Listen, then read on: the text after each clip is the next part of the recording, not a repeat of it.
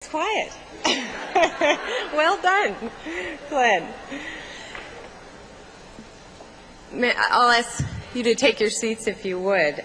Good morning. I'm Susan Bell with the William and Flora Hewlett Foundation. Before our panel begins, I have two announcements. I want to remind you that following this panel, we have the at-lunch sessions. The names of the speakers and leaders will be placed at the table, but you have a list in your packet on the right-hand side of who those leaders are, and added to that is Olaro Tunu of the UN, who will also be at a table.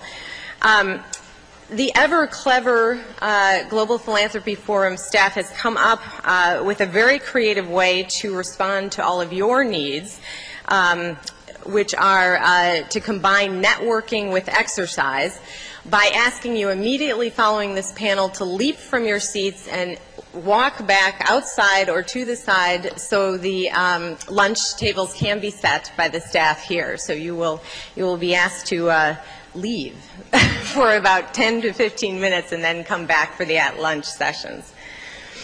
Second, I wanted to also call your attention to the questionnaires that you need to fill out in the folders. They are on the right side of your folder, about 3 pages in, I believe.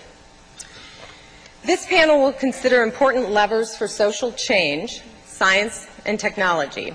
We'll focus on 2 complex issues. One, the role of science and technology as a tool for advancing human development and addressing some of the contributors to poverty. 2, the application of science and technology to environmental concerns, either as a diagnostic tool for problems like climate change or as solutions, such as green technologies aimed at advancing development in a manner that is sustainable. While focusing on these issues, we will also address the importance of creating and distributing technologies that are appropriate both to the end user and to the circumstances. Martin Fisher will provide us with a case study from his work in Africa about why sometimes the low-tech solution may matter most. He will have a demonstration of a water pump as part of this as well, but we do not believe that you need umbrellas. It should be safe. We have 3 distinguished panelists today with whom I'm going to use sort of an interview format before turning to you for questions. Susan Packard is founder, chairman of the board, and CEO of Telosa, which provides fundraising and grants management software to the nonprofit sector. She's also chairman of the David and Lucile Packard Foundation. Lou Coleman is in his 3rd year as president of the Gordon and Betty Moore Foundation after spending close to 4 decades in the banking industry. And Martin Fisher is executive director of ApproTEC International, which develops and promotes new low-cost technologies for local entrepreneurs to establish small commercial businesses and farms in Africa. The first issue I will put out here, and then the panelists will respond from their chairs. Susan Packard and then Lou Coleman, could you address the role of science, technology in advancing human development and addressing poverty? Well, first of all, I'd like to say it's a real inspiration to be here today, and particularly to listen to the people who are on the ground doing the real work out there. And from the point of view of funders, I always feel that we bring very little to the table. We bring the money, but everybody else does all the work, and it's really great to hear from the people who are doing that. And I'm going to talk about, obviously, you can't hear? Okay. A little closer? Okay. I don't want to be too loud. Now I'm hearing a little echo. That's okay? All right. Well, toward the end of his life, my father liked to give the same speech, and he gave it many, many times, and I heard it many times, and maybe some of you heard it too. And he always started like this. He said, all of the progress we've made in the 20th century was based on science done in the 19th century. And he always emphasized the word science. Now, well, you could argue about the exact dates that some of the major breakthroughs were made, obviously a lot in the 20th century too. His point was really twofold. One is that science is really fundamental to human progress. And 2 is that it's very difficult to predict, of course, what might result from scientific breakthrough and when that result might occur. Now, because of Father's very fundamental opinion and view about science as a lever for change, At its personal direction, the Packard Foundation has had two major programs for many, many years, and we expect to continue these two particular programs more or less indefinitely, which is kind of unusual for a foundation to do. The first is the Packard Fellows in Science and Engineering, and every year we select 20 of the best and brightest young scientists and engineers from U.S. universities and give them 5 years of more or less unconditional support for them to pursue whatever it is that they're pursuing. And the second is the Monterey Bay Aquarium Research Institution, which is focused in scientific exploration of the oceans, particularly in Monterey Bay. But that has a very heavy engineering component with the idea that what they learn in that will be translatable to oceans, deep ocean research around the world. Now, I mention these both rather briefly, but they have formed the heart of our science program at the Packard Foundation for many, many years. Now, even though both of these may eventually have global impact, and in fact, some of the scientists that have been working, of course, already have, neither one is international in focus. And so I want to really turn to some other things that we're working on. In 1999, the National Academy of Sciences published a book called Our Common Journey, and maybe some of you have seen this little book. It looks like this. I have it up here if you want to come and look at it. The book lays out the primary goals of a transition towards sustainability over the next 2 generations. And they list 3 goals: to meet the needs of a much larger but stabilizing human population, to sustain the life support systems of the planet, and to substantially reduce hunger and poverty. Now, to make this transition, we need much more basic knowledge than we have now about the interaction between the Earth systems and human populations. Now, the human development, of course, and its impact on the environment is a very, very complex set of interacting forces. And the scientific research community, of course, is very discipline-based and exists in its silos. And so what is recommended in this book is the development of a new field. And in this new field, it will be much more interdisciplinary. We'll have to cut across, of course, the traditional scientific fields, but it will also have to include economics, public policy, sociology, et cetera, et cetera. Now, not only are scholars in these areas not accustomed to working together, as you all know, if you've tried to get any funding in scientific research, it's very difficult to get funded for interdisciplinary work. And of course, it's going to be very important in all of this work that it include in-country scientists as well, that it's not just work that goes on in the developed world and then is flunked over, as we've heard multiple times already this morning. So with this book was born a new term, sustainability science. And the Packard Foundation has taken this idea to heart, and we have nurtured the birth of this new field by supporting a number of conferences where scientists have come together to talk about what this means and what the agenda is going to be of this new field. So what exactly is sustainability science? Well, of course, the area is huge. It can range from global warming to habitat destruction, interactions of agriculture, water, land use, on and on and on. I'm sure you can all think of a number of things. It's so big that it's hard to kind of get your hands around what you could do in this field. And so I just proposed 4 different approaches that could be taken. One is to look at the global scale. Of course, there's a lot of work going on in global warming, also such things as economic globalization and its impacts, market incentives, population dynamics. We heard about trade issues, how those impact the world. Or you can focus on a particular market sector, for example, energy or the forests or fisheries, which is one that the Packard Foundation has been working on for a number of years. Or you can focus on what's called place-based science, which means you take a very small region and you look at all aspects of what is happening. And if we have time later, I have an example of a place-based project that we've been working on. Or you could focus on the question of linking all this knowledge to action, so it's all well and good to develop all this scientific knowledge, but then how does it really translate? So we at the Packard Foundation are really working on this, defining our own approach to this, and exactly where we're going to go with it, we're not sure, but it's an exciting new field that I think has a lot to offer. My turn. Thank you. At the Moore Foundation, we have an everlasting belief that science and technology will improve mankind in a really fundamental way. Our core program areas of higher education, the environment, and science all have a common theme, which is essentially science. It's probably understandable given the background of our founder, but it is clearly, we've all been vaccinated with this belief. So what I thought I'd do this morning briefly is to see if I couldn't at least propose a framework for thinking about how philanthropy interacts with science and technology and how that interacts with poverty and improving the human condition. We have clearly already heard this morning that there is a strong relationship between health and education and poverty. The statistical correlations are extremely strong, although people still argue the causes and effects. I would like to start by making the point that the causes and effects from a philanthropic standpoint are probably not that important. These areas are so closely linked that if you improve one, you'll improve the other. In effect, all boats will rise in the harbor.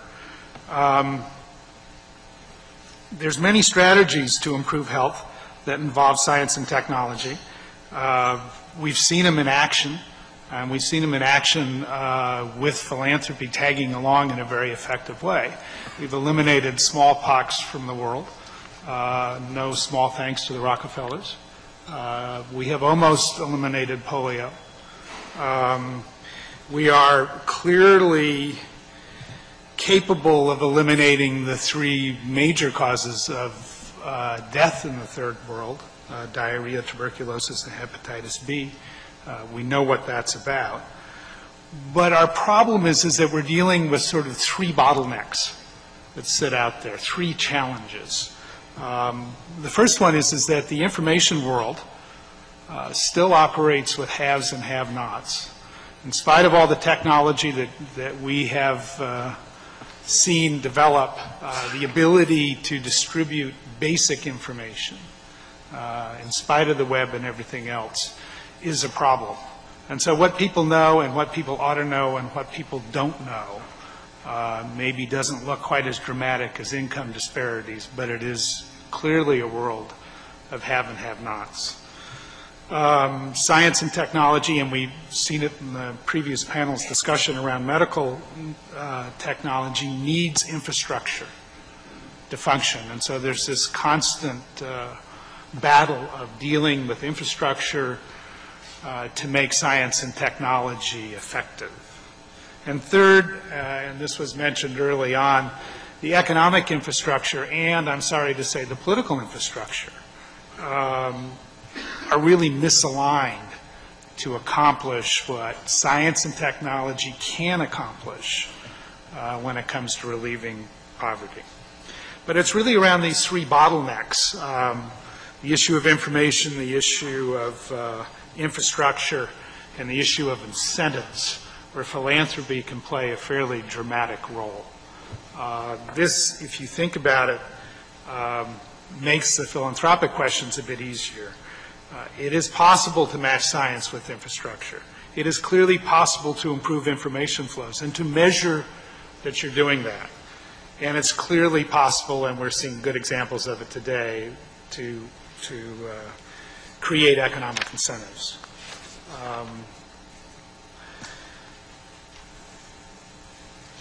I think at Moore, we've taken a number of looks at all three of these strategies and have actually made grants, some of which have turned out to be more interesting and frankly more effective than we thought. Some have turned out to be less interesting and less effective than we want. But I want to take a minute and talk about a couple of them. We made a grant for a startup institution to publish scientific information, peer-reviewed, on the web. The organization is called the Public Library of Science. It operates just like most of the scientific magazines, except access is free, access is global, and there are no embargo requirements around the intellectual property. We sort of thought it was a good idea. It was hard for us to do because We had some passionate people who were anxious to do this, but we had a hard time connecting them with business people to write business plans and this type of stuff. Our grant became their dominant funding for the first 5 years. And we needed to do that so that they appeared to be financially important to the information world. We were able to get some interesting help from the Howard Hughes Medical Institute in terms of providing their investigators with money to publish their findings with the Public Library of Science. And at about that point, most of the major publications decided to sit down and have a chat around this issue of broad access, embargoes, intellectual property, and the dialogue now continues. So a very interesting example of where you can, with a modest amount of money and a little bit of focus, make a difference with information barriers that are clearly a global problem. We have used technology in particular to delineate or to map indigenous peoples' territories. Mark Plotkin is here today and sitting in the back. He's on I think a breakout session, Mark, so you'll hear more about him, but Mark was a recipient of an early grant which in effect uses GPS technology in an inexpensive, quick way to delineate the property rights of Native people and happen to delineate them in environmentally sensitive areas. So those are a couple of examples. Hopefully my remarks give you a bit of a framework on how to think about philanthropy and science and technology. Thank you. Thank you, Susan and Lou. Martin is now going to describe his work, the successes and challenges in applying low-cost technologies to these issues. Thank you, Susan. Now, I first want to take you back to East Africa and tell you a story about this woman, Jane Mthendu. Jane is a single mother with 3 daughters and who lives on a small plot of land just east of Mount Kenya. And she was a school teacher. And as a school teacher in Kenya, you get paid about $2 a day. But she got by with this. But Jane had a dream, and her dream was to send her 3 daughters to university. And she knew she could never do this on that small salary. And then one day, she was in the local marketplace, and she saw this strange-looking machine being demonstrated in the local town. Now, this is a machine for making cooking oil out of sunflower seeds. You put sunflower seeds into the hopper on top of the machine there, you pull the handle up and down, and you get high-quality cooking oil and high-quality animal feed. The machine was retailing for $370, and Jane knew that if she could buy this machine, it could change her life. She saved up her money for 9 months, and eventually she had enough, with a little loan from her brother, to actually buy the machine. Today, Jane rents a shop in town where she employs 3 workers full-time to manufacture cooking oil. She's making between $10 and $15 a day in profits. And she's outsourced farming to 20 farmers on a contract basis to grow sunflower for her. And she's become a community leader. She's started big women's groups. She's become a role model. And most important for Jane, she sent her 2 daughters, the first 2 daughters, off to university. Now, a machine like this is great for a woman like Jane, who had an income and could think about maybe saving up $370 to buy such a machine. But what about your average African? What technologies and what businesses can the average African start? Your average Kenyan is a farmer who lives on a 1 or 2 acre plot with up to 8 or 10 family members and is just trying to scrape out a living just to get by. They only have one asset, that small plot of land, and they only have one basic skill, that of basic farming. What business can they start? Well, with one asset and one skill, you better use those 2 things to start your business. If they happen to be land and farming, the best thing you can do is to start commercial irrigated farming. Because all of a sudden, with commercial irrigated farming, you can grow 3 or 4 crops a year instead of just 1 or 2 waiting for the rain. What's more, you can grow high-value fruits and vegetables instead of your subsistence crops. And best of all, you can bring them out and sell them in the dry season when the price is high. So in Kenya, you can make upwards of $2,500 per acre per season by growing fruits and vegetables with irrigation. And of course, the few wealthy farmers in Kenya do this. They have very fancy irrigation systems. But for the small-scale farmer, there was really no technology. A petrol pump is about $250 and hard to maintain and get petrol for. Electric pumps are much cheaper, but no one has electricity in Africa. Fewer than 10% of Africans do, certainly not in the rural area. And so what they need is a super money maker, manual irrigation pump. With this small machine here, you simply operate it like a stairmaster, walk back and forth. You can pull water out of a well as deep as 30 feet deep, and you can spray it onto your crops through a hose pipe or through sprinklers. And you can irrigate up to 2 acres with this machine. It retails at $75. Let me tell you another story. Janet Ondiek was widowed and left absolute destitute with 6 young children to look after. Soon, she was reduced to taking all of her children out of school and begging from relatives just to stay alive. But Janet was a fighter, and through one small corner of her 2-acre plot where she lived in Western Kenya, there was a little stream that ran through that corner. And she realized that if she could use a bucket to irrigate and grow cabbages, she could at least get by. And so she put all of her children to work with a couple of buckets, but doing manual irrigation with a bucket is extremely hard work, and between them they could do much less than 1/8 of an acre, but it did keep them alive. And one day Janet was selling her small pile of cabbages in the local town, and she saw one of these pumps being demonstrated and sold at the local shop, and she knew that if she could save up that money, this would transform her life. And it took her 9 months to save up the money, having her children work extra hard with that bucket. But eventually she did. Today, she irrigates the whole 2-acre plot. She employs 2 young men to do the irrigation. She made $2,000 in profits in her first year of irrigation. And on top of that, all 6 of her children are back in school. Now, these are only 2 out of over 29,000 new businesses that have been started in East Africa using ApproTEC technologies. But let's take a step backwards and look at poverty in East Africa, or in fact, poverty in Africa as a whole. 20% of the poverty is in the urban slums. That picture on the left is the view out of my office window in Nairobi. 15 people live in that little shack with no water, no electricity, and no sewage. In Nairobi, 2 million people live that way. But the real poverty in Africa, 80% of it is in the rural areas, where you have barefoot and hungry children in inadequate housing. Now, in sub-Saharan Africa, 70% of the people live on less than $1 a day. Now, I think that figure is very misleading, because we tend to think $1 a day. But no, less than $1 a day. Many of them are living on 10 cents a day, or 20 cents a day. 10% of the people have 90% of the wealth. There's no middle class at all. And what this means is you have democracy in place, but democracy doesn't work with no middle class, with 90% of the wealth in 10% of the people's hands. So you have very poor governance and corrupt governments that we've all heard about. You can basically buy a vote in Africa, and as we've seen in Zimbabwe and other places, for about $1. But let's go even further back and say, what has happened to the average life of the average poor person in the world in the last 10 or 15 years? For the average poor person worldwide, they have moved essentially from a subsistence and controlled economy into a cash-based economy. Since before the Cold War, during the Cold War, we were pumping so much money into these countries between the US and the Soviet Union that effectively most poor countries could provide free healthcare and free education, and on top of that, the governments would highly subsidize at very low prices essential commodities like cooking oil and sugar and tea.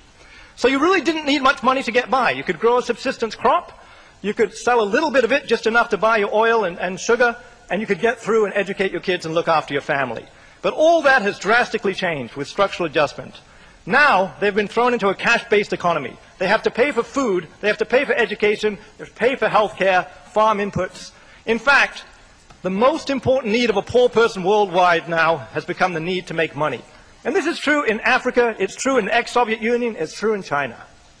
So, you want to make money? No problem, go get a job, right? Well, let's look at jobs in Africa.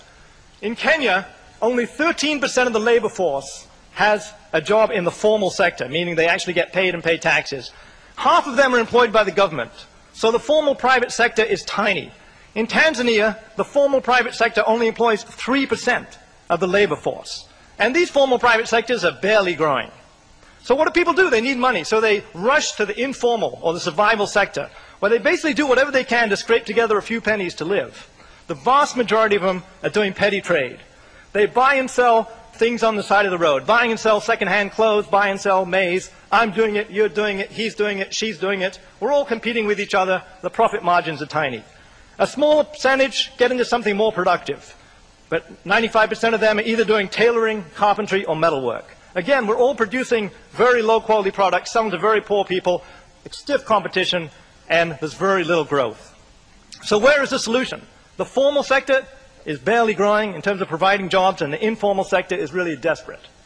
Well, in any country, however poor, there's a percentage of people who are real entrepreneurs. And of course, as we know, this percentage increases if the barrier to entry is low. The only trouble in Africa is 90% of the people are poor, so 90% of the real entrepreneurs are desperately poor also.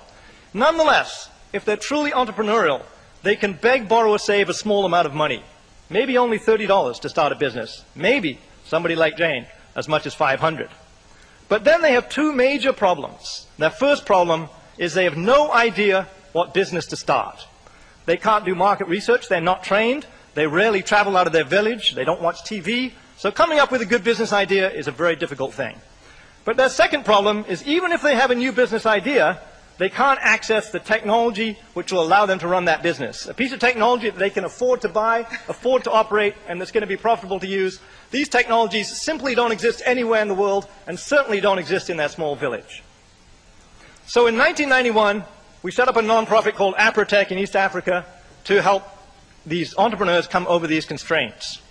What we do is we develop and mass market technologies that are bought by local entrepreneurs and used to establish very profitable small-scale businesses. And we have a very, very systematic approach which involves these 5 steps. We identify the profitable business opportunities. We design and develop the required technologies. We select and train manufacturers. We mass market the technologies and monitor the impacts. So we do market research. We say, what are those business opportunities where you can make a lot of money? And not where just 1 or 2 people can make a lot of money, but where thousands of people can make a lot of money. We're looking for business opportunities where you can make your investment back in 3 to 6 months. Now, why 3 to 6 months? These people are farmers. They're used to putting their seeds in the ground for 3 to 6 months and getting their money back. You start talking about 1 year, 2 years, it's not going to happen. So what are those business opportunities? We also look for business opportunities that are environmentally sustainable. Having identified them, we have a team of engineers and technicians in our own workshop in Nairobi where we actually design the machines and tools required, and we also design all the tooling for doing high-quality mass production of this equipment. And then we identify and train the largest private sector factories that we can to do high-quality mass production of this equipment. Very little mass production takes place in Africa, so this involves training them how to set up a production line, do quality control, the whole bit.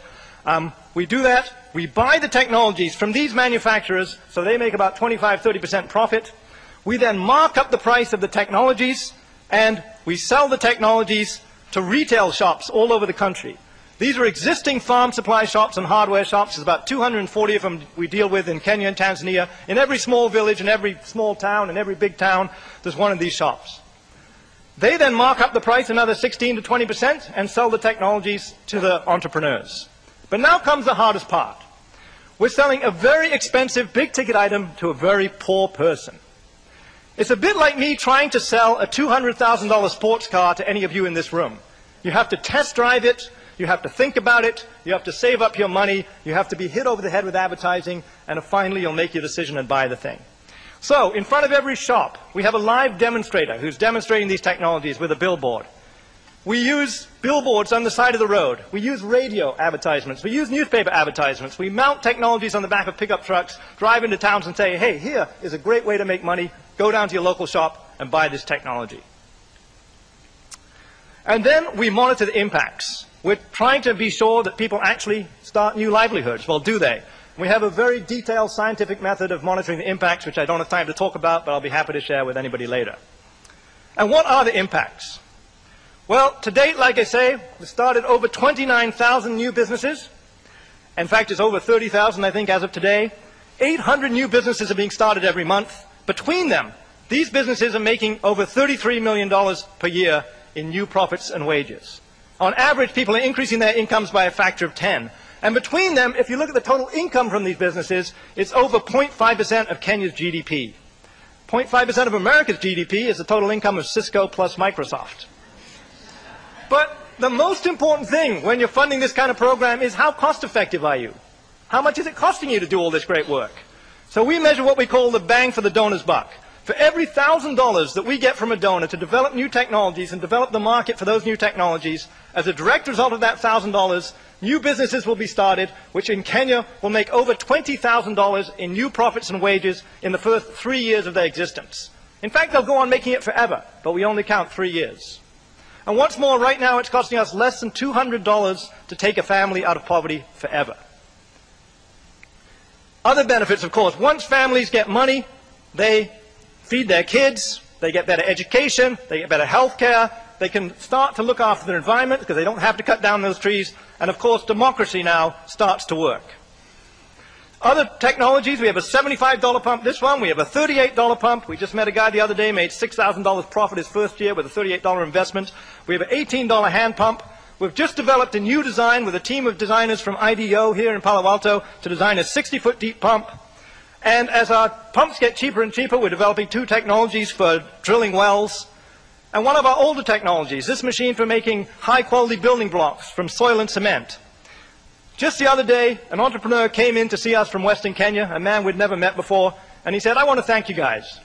We said, "Okay." He said, "Look, I bought one of your block presses 8 years ago and started making blocks on my small farm in Western Kenya.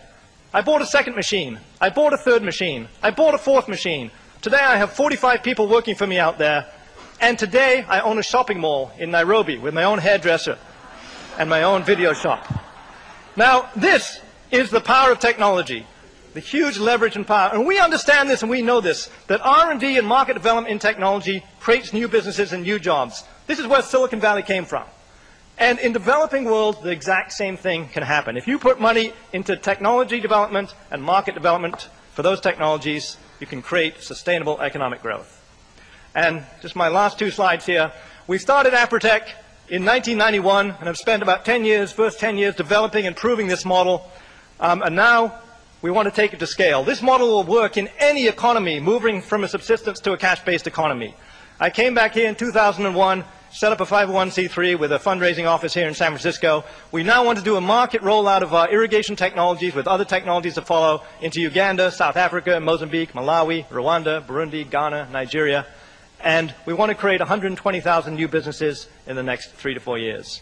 And thanks for taking the time to listen.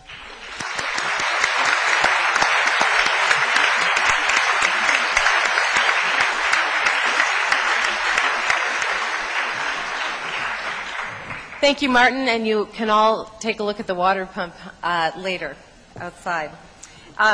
Back up to the larger view, the application of science and technology to environmental issues, climate control, etc. How do we modify human behavior to respond to these issues, and what are some of the approaches that the 2 foundations represented here have taken? We'll start with Lou and follow then with Susan.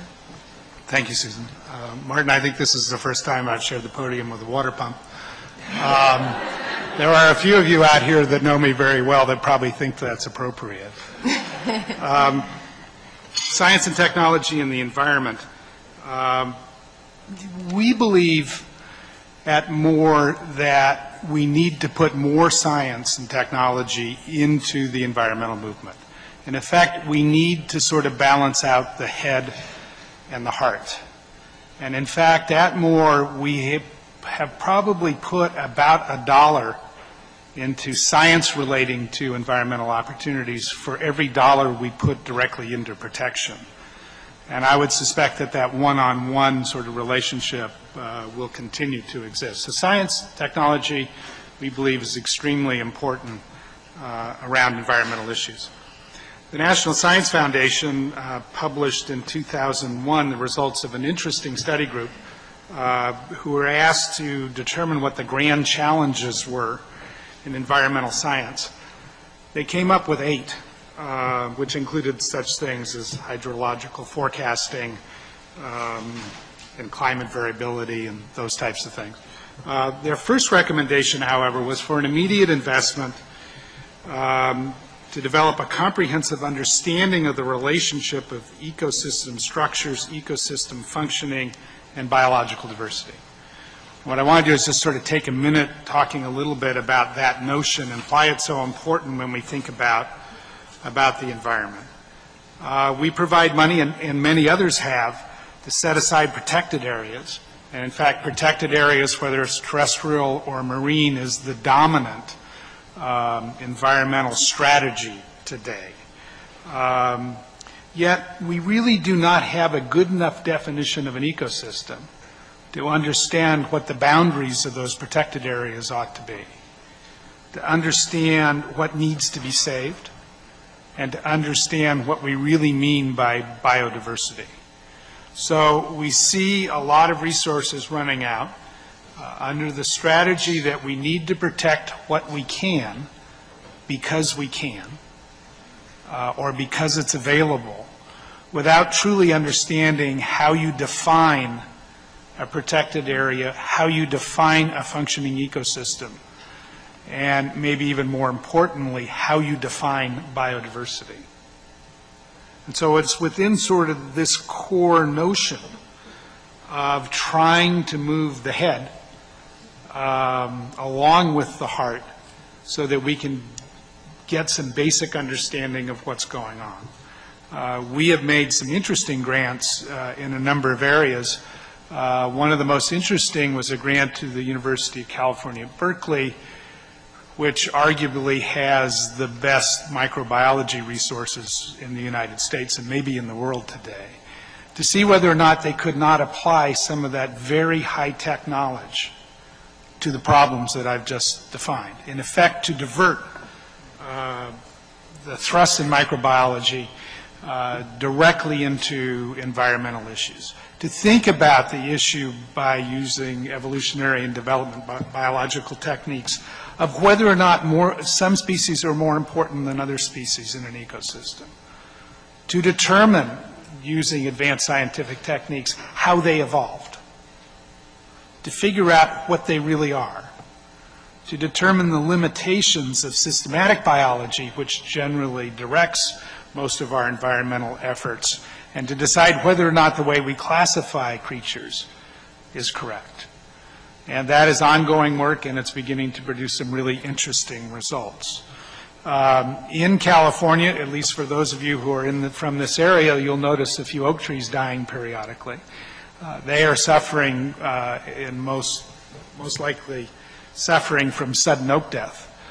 Sudden oak death is an interesting phenomenon because we are now witnessing the introduction of a brand new pathogen into an ecosystem, or what we think might be an ecosystem, and we can sort of watch the results. It's particularly interesting because it is attacking plants that maybe have a life of 200 or 300 or 400 years and are going to have a hard time using evolution to evolve away from the problem. By using molecular biological techniques, we now know what the pathogen is. We know where it came from. We know what it's closely related to. And we have a pretty good idea of what most of its hosts are. And that's in about a 3-year period of time. Traditional science applied to traditional environmental problems could not have gotten there with the accuracy, with the return on investment, and with better scientific certainty than we can today given contemporary science. I think I've probably taken more than that time. That's great. Thank you. Susan. Well, I've already mentioned our science program, and I will just say a couple of words about our what we call conservation program, what everybody else calls environment. This has been, of course, for a long time a core interest of the Packard Foundation. Like our science program was largely focused in the United States until recently when we've made quite a number of changes in our conservation program. One major change has been a large shift toward international work. And the second, even more major shift with our conservation program is that we actually merged it with our science program. And that's how much we believe that science and environment need to go together. Now, for those of you who come from foundations, you know that it's not always easy to take two programs and put them together. We, of course, have leadership and staff in each of our program areas. We used to have 6 areas. Now we have 3. And these programs tend to be in silos, just as I mentioned before with the scientific community. Meanwhile, our board as a whole, which by the way includes 5 active scientists, which is half of our board, became very interested in this intersection between conservation and science. How can science inform work on the environment, as Lou was talking about? And how can scientists become activists on behalf of the environment and share that information and help influence change? So at first we tried to have a subcategory in conservation called conservation science, and we had a subcategory in science called sustainability science. But this really didn't work as well as we had wanted because, of course, everybody's focused on their own program goals. And so we put the 2 programs together. And we have great expectations for where we're going to go with this, but it's a very recent phenomenon. But now I'd like to turn to talking about the impact of technology on populations and societies, much as Martin was talking, but in a different, kind of on a different scale, and that is to talk about China.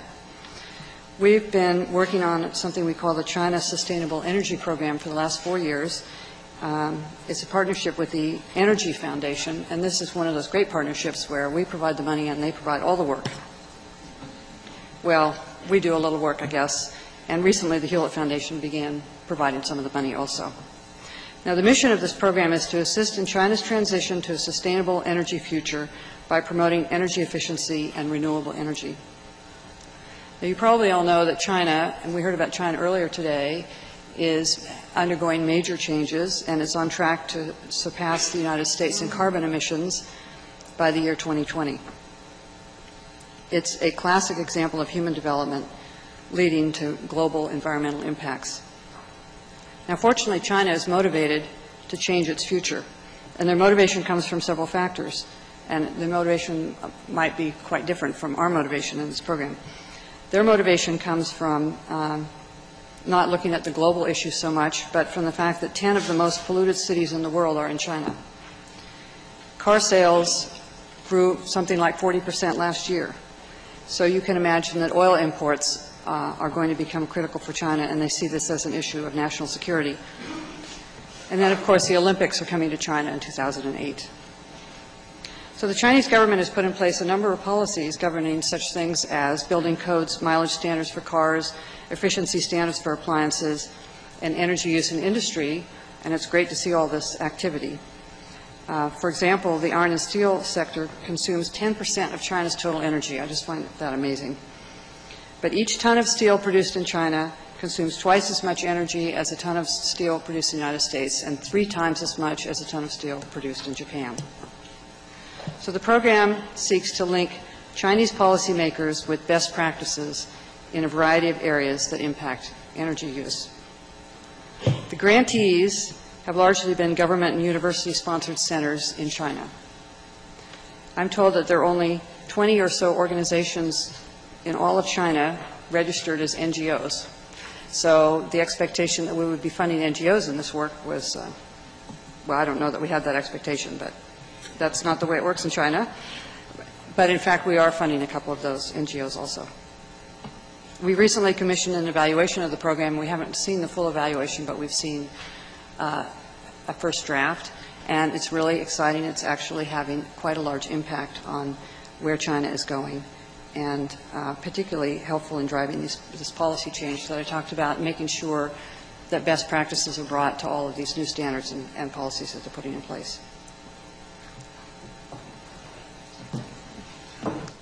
We'll now open it up to questions, and raise your hand and the microphones will be brought to you. Kavita.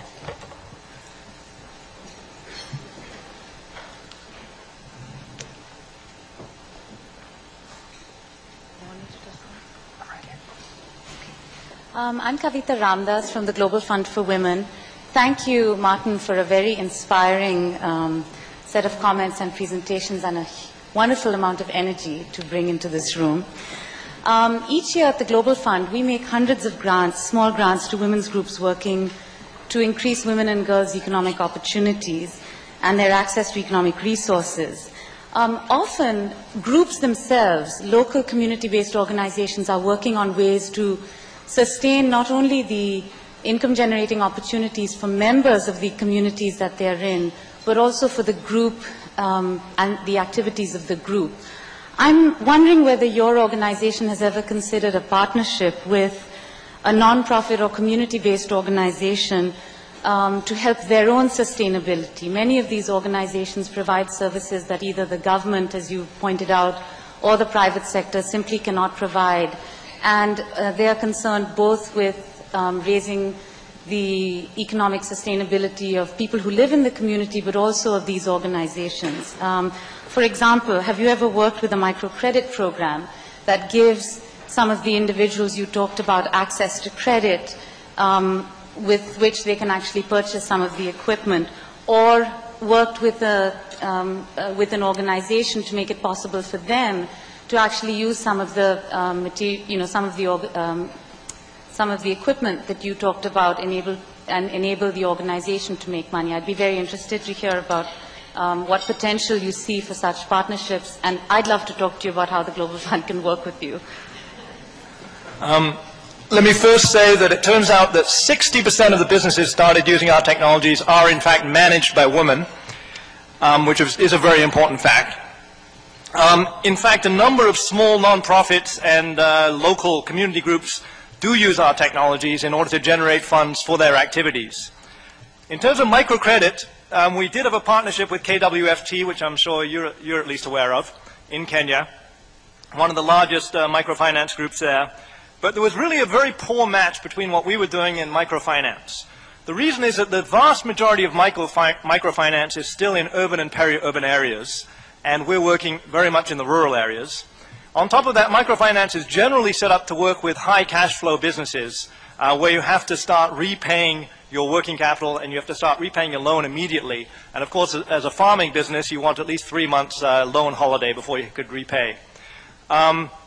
So although microfinance could in fact greatly magnify what we're doing, there's a fairly poor match between the existing institutions and the kind of people who are buying our technologies. Interestingly also, in terms of microfinance, it's interesting to note that to establish a microfinance organization and to put an organization in place and establish one new borrower costs somewhere between $300 and $500 to do that. While we're actually already selling our technologies for under $200 per person who actually now buys the technology and starts a whole new livelihood.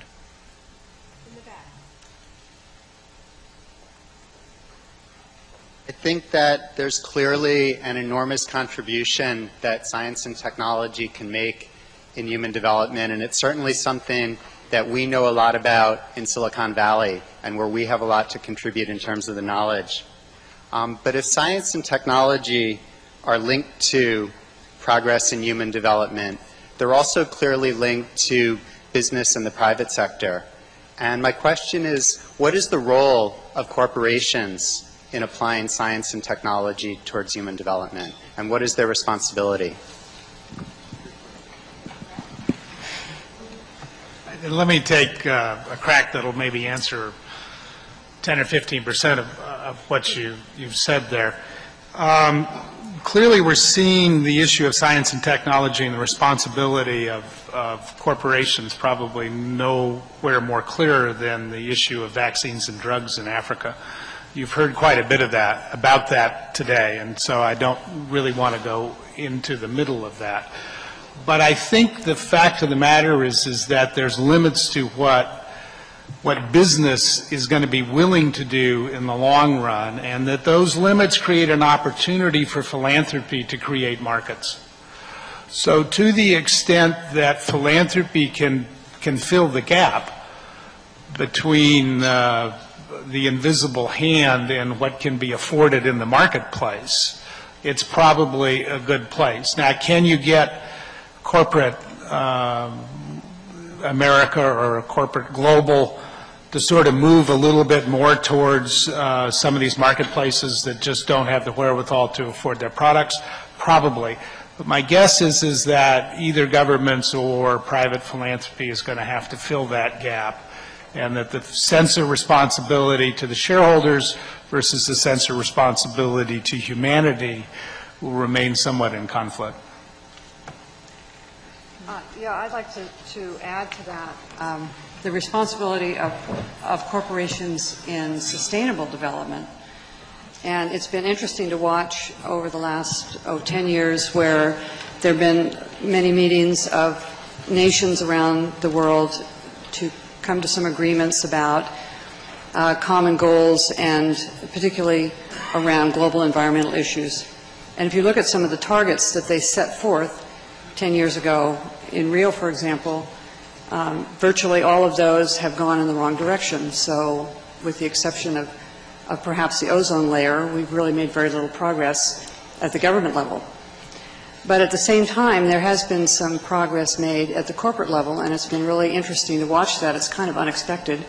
So, for example, I'm sure you've all read about oil companies who have agreed to reduce their own CO2 emissions and have met their targets. BP in particular is the leader in this, but some others also. There are examples of, well, in those market sectors that I mentioned, in forestries, Home Depot has agreed to buy their lumber from sustainable forests, and we'll see how that goes. And there are companies, major processors of fish that are also moving toward agreeing to work with sustainable fisheries. So I think there is a real role for the corporate sector in sustainable development, and I think it's very heartening to see that in a lot of ways they're stepping up to that. Senator. My name is Dan Sharp, and I've been asked by the Royal Institution of Great Britain to create a World Science and Technology Assembly that will convene world leaders, decision makers, and Nobel-level scientists on the most critical global issues that are driven by new science and technology. And I'd like to invite your help in addressing a key challenge we face, which is to say, if you were to have an opportunity to convene the most important world decision makers, on which one or two or three of the many, many public policy issues that have already been addressed, starting with Nancy Birdsall and on through your own, which are the one or two or three that would have the most catalytic effect of achieving the goals that you're trying to do, on the assumption that if you're going to get world leaders' attention, you've got to start with just a few issues, not on all of the issues that you're dealing with. We expect to get their commitment and engagement on these issues, but which are the most important ones? Thank you very much. Go ahead. Go ahead, Lou. I guess by the process of elimination here. I think there's two sort of aspects to your question that are interesting. One is directly the question you asked, and that is, how would you focus such an assembly? And I think that you probably have a number of choices, and I wouldn't necessarily say that one is better than the other. Poverty could be a focus, the environment could be a focus, a number of things can, and I don't have a good sense. The other issue, though, that is lurking in the background, which I think is extremely important, is the fact that world leaders and policymakers have not kept up with science and technology. And so we have this really interesting gap between the ability of policymakers and governors to make policy and govern in face of what science and technology is now producing. And the record out there seems to me to be somewhat dismal. You've clearly seen it in the United States in terms of some of the issues that have gotten politicized. You clearly see it around the GMO issues.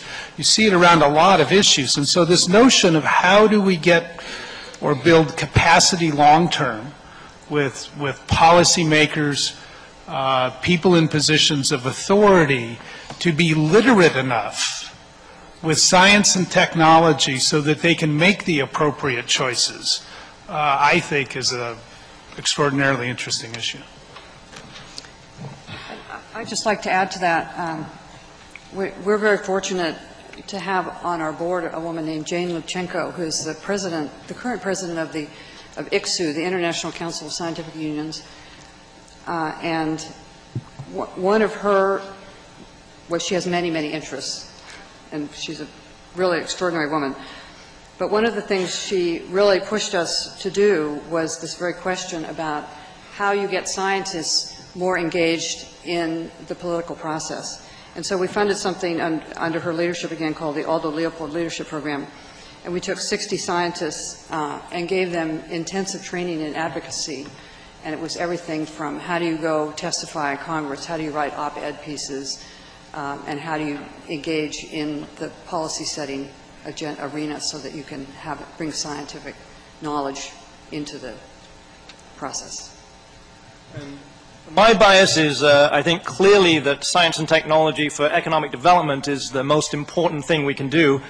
Because if we can provide livelihoods for people, once people have money, the reality is these other things are already there. I lived in Africa 18 years. I didn't get sick because I could afford health care. We actually have all the drugs we needed. Okay, not for HIV/AIDS, but without that, other than that. We have clean water. Clean water is a simple technology. It's just we don't have people who can afford to pay for clean water. Education. You can afford to pay for education if you have the money. So I think that if we can concentrate on economic development and science and technology for economic development, these other things will all fall in line. In the back. Legacy Venture, Chris Iyer from Legacy Venture. We've heard, it strikes me, first of all, I express appreciation for the incredible convocation this is, and we've heard from some brilliant thinkers that have spent a considerable amount of time thinking about poverty, much longer than I have. And we have millions, billions of dollars that have been addressed by large government organizations and foundations. A simple question from a simple mind. Isn't it possible with all our brilliance that we sometimes lose sight of the fact that the poor understand their poverty better than any of us? And that if we simply can remove some of the barriers that exist, access to technology, access to credit, access to markets, that many of these issues can have significant, can be addressed in a significant way by the poor. And I guess I would ask the panel, is that a possible trend in terms of broad philanthropic thinking, that instead of what sometimes comes across to me as somewhat of a condescending attitude towards those in poverty, to instead engage more with them and remove some of the barriers that allow them to lift themselves out of poverty? You more. The poor do know what they want, and they don't always have all the answers. But if we simply make technology available, if we make the markets work and make the technology available through those markets, they will use their own entrepreneurial and drive to pull themselves out of poverty. The people who've invested in our irrigation pumps have invested over $5 million of their own money to buy these technologies. This is money which extremely poor people have pulled together. There's a huge amount of resources amongst the poor, and if they have the right opportunity, they'll spend their money to better their families, just like we will. Two more brief questions and answers here. Yes. Thanks. I'm Ellen Lapeson from the Stimson Center in Washington. I wondered if the two foundation representatives would talk about whether you have processes or methods of making sure that the science and technology research and ideas that you sponsor and support have only civilian application. Have you ever funded or supported some technological work that had an application that surprised you and that maybe was not seen as a net benefit to society and that you wish in hindsight you had not funded? Go to it. Well, speaking for the Packard Foundation, our program that I mentioned, the Packard Fellows Program, which funds, we have 100 young scientists and engineers in any one year working under Packard Fellowship money, and they're working on all kinds of myriad things from astrophysics to diseases in rice. And it's altogether possible that some of that work will be used in what you might consider inappropriate technology in the future.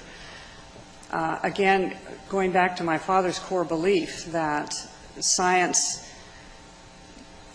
will lead to wonderful results in the end, although, of course, what you might think was a bad result might not be what he would have thought was a bad result.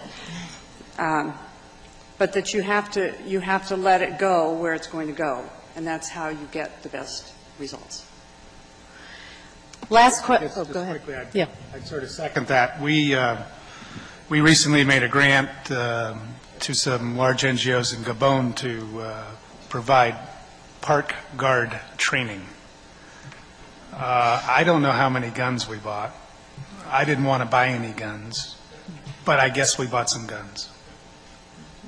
And we probably will continue to do that.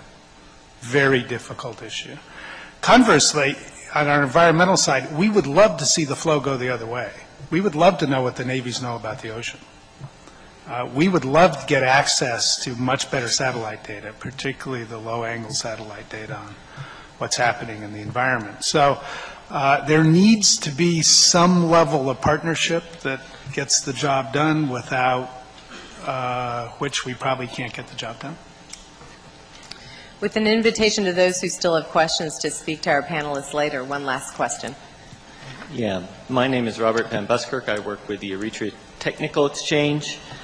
I think one issue that comes in using technology for income generation is the extent to which the income that is booked to the project is really new income rather than income which is shifted from less competitive members of the community.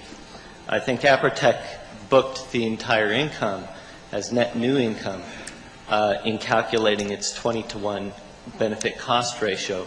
What methods did you use to investigate the income shifting versus the income generation effects? Well, of course, anytime one does measurement on impacts, one has to be very, very careful about these displacement issues, and we are very careful about them. The way we do our impact monitoring is every piece of technology that gets sold comes with a one-year guarantee, and the entrepreneur or farmer comes into the local retail shop and fills out with the help, they're usually illiterate, so they fill out with the help of the shopkeeper the guarantee form, where they put their name and they put the location closest to where they're going to use the technology, usually the nearest primary school or nearest church. Of course, they don't have addresses and phone numbers. We then get a database of all the people who've bought this technology. We randomly select people out of this database, and we go and visit them within the first month of when they've bought the technology and they've had no impact from it. We discuss with them in detail about their total income from the previous year and about their present incomes. We then come back to these same people 18 months later, and we only count the change in income when we're looking here. The other thing is that when you're talking about something like irrigation, in the dry seasons, most farmers do very, very little in terms of income generation. And so there's not that big a displacement. And we always look at the displacement issue when we're talking about a new business and are we displacing people in the other businesses. What about competition effects where your new business of creating oil is displacing some other oil producer elsewhere? Absolutely. In Kenya, 85% of the cooking oil is imported from Indonesia, where it's very, very highly subsidized by the government. The local cooking oil business is very, very small and growing. And it simply can't compete with the local prices are lower than the imported prices. And so is there a little bit of displacement somewhere in Indonesia in a big, highly subsidized cooking oil plant? Possibly there is, but not in Kenya. Before I thank our panelists, two things. One, the breakout sessions scheduled for this afternoon and tomorrow morning will be in Fisher Hall, not in Encina Hall. So Fisher Hall is where you're headed, and the Global Philanthropy staff will guide you there. And we also will take about a 10 to 15 minute very quick break, if you would up and leave your tables, and then look for the names of those people you wish to be at lunch with. And now thank you very much to Lou, Susan, and Martin for their participation.